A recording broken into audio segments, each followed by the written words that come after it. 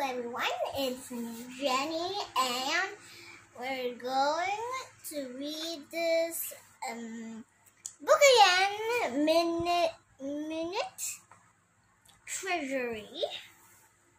It's by Disney and Pixar mixed together, and I've already read for you Finding Dory, an unforgettable family. Now we're going to read The Good Dinosaur, A Long Journey Home. A long time ago, there lived two dinosaurs called Henry and Ida. They lived on the farm next to Cloudtooth Mountain. They have 3 children, Buck, Library, and Arlo. Arlo was the youngest. From the moment he hatched, he was afraid of everything. Most of all, Arlo was afraid of the whiteness beyond his family farm. One day, a creature broke into the farm. And ate some corn. Arlo went with his papa to look for the creature, but there was a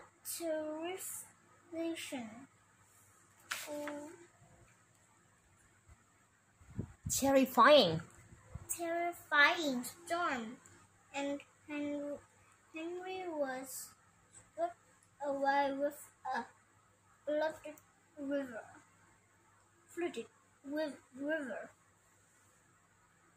Arlo was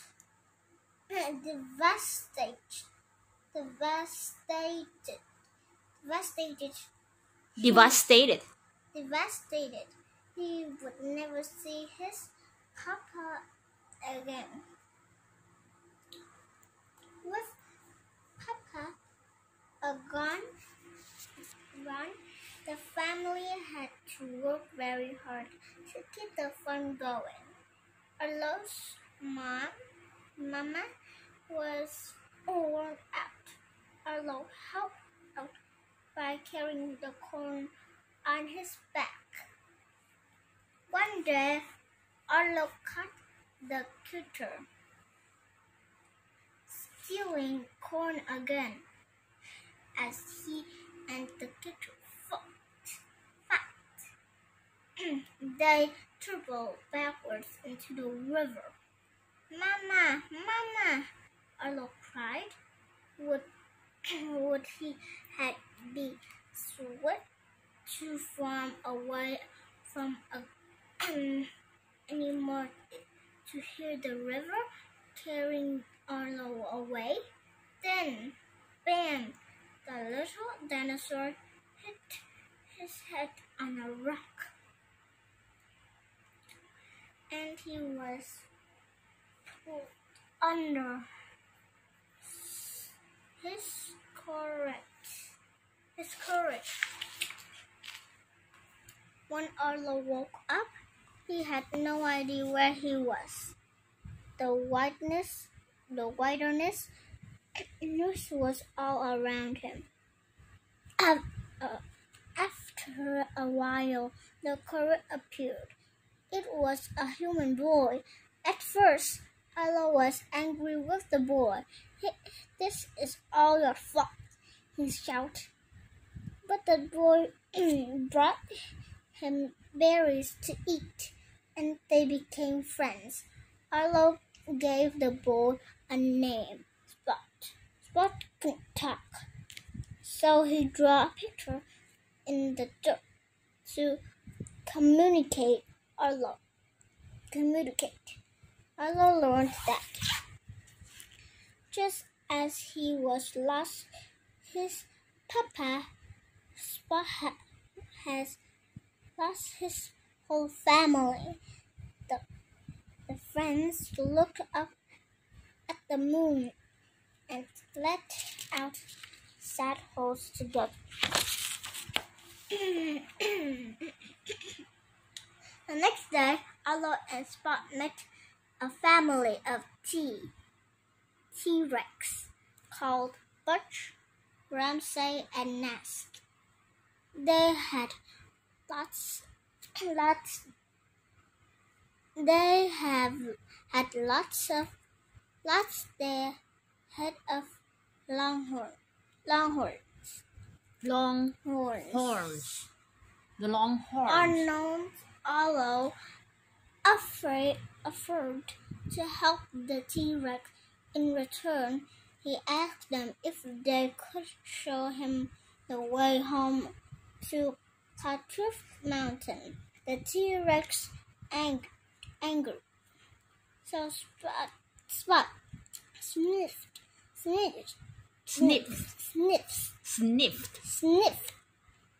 out the long horns of them. But the nasty surprise lay in wait. Raptors, his gang of feathery dinosaur jumped up Buck's back, biting him. At first, Arlo was frightened and didn't know how to help. But his friend Spot, who was sitting on his back, nudged him. Arlo charged straight at the raptor head, putting it out of the way. He had done it. That night, after Arlo Spot their new friend had chased the raptors away, they had around a campfire. You and that critter showed real good grit today, Butch told Arlo. The three T-Rex told stories about the adventure, including times when they had fought off other beasts, even crocodiles. I'm done being scared, Arlo said. Who said I'm not scared? Said Butch. Who had said I'm not scared? Said Butch. Arlo was surprised. But you thought of that craw. Listen, kid. Buck continues. You can't get rid of fear. Get rid of fear. But you can get through it. You can find out what you are made of.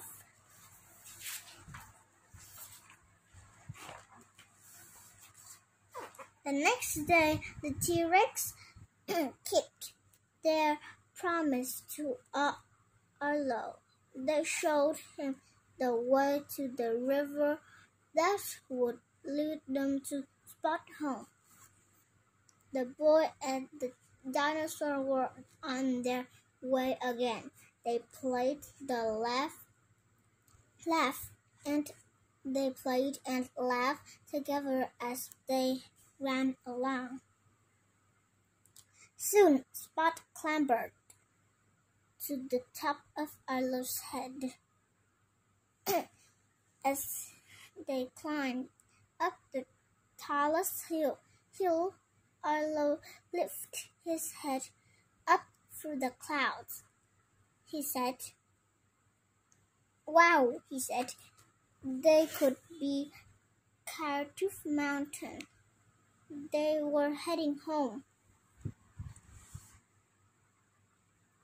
The next day, the river trail moved into the mountain. Thunder rumbled overhead.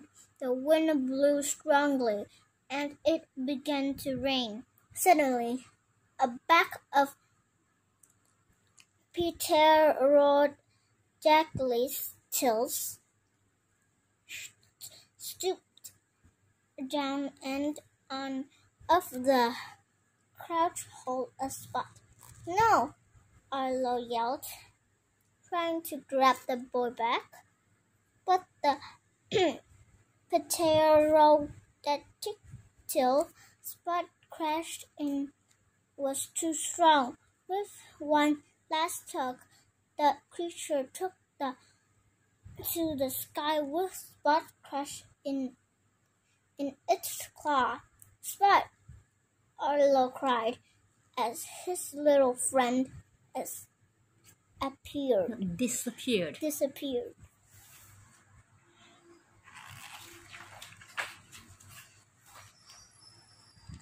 Arlo chased the pterodactyls down into the river as the storm raged on. He bravely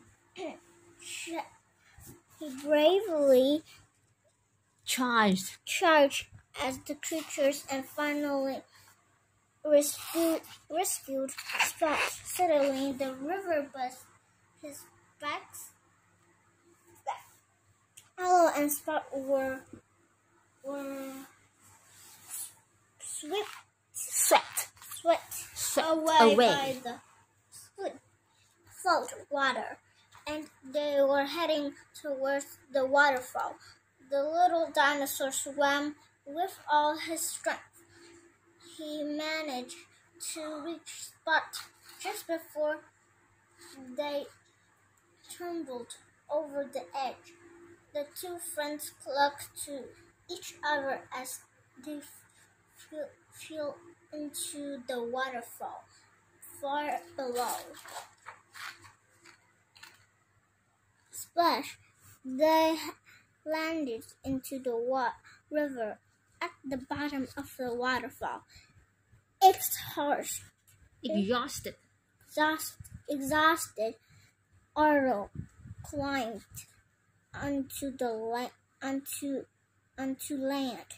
He was still holding his little friend. Arlo and Spot looked at each other and smiled. They were feeling shocked and bruised and bruises, but they were okay. The next morning, the storm has passed. Arlo and Spot set off once more along the river trail. After a while, they saw something strange up ahead, a human family. Spot ran over to them. As Arlo watched the family gather around Spot, they knew that he had to let Spot go. It would be better for Spot to live with a family of humans. The two friends cried as they said goodbye. For the last part of his journey,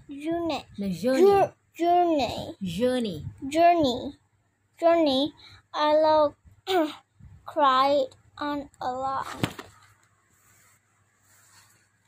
Finally, the farm came into view. Arlo cried Mama as she spotted her son. Buck and Libra came running towards them, and the family laughed and hugged. Arlo was home at last. read Inside Out, looking after the relay. Okay, that's all for today. Bye.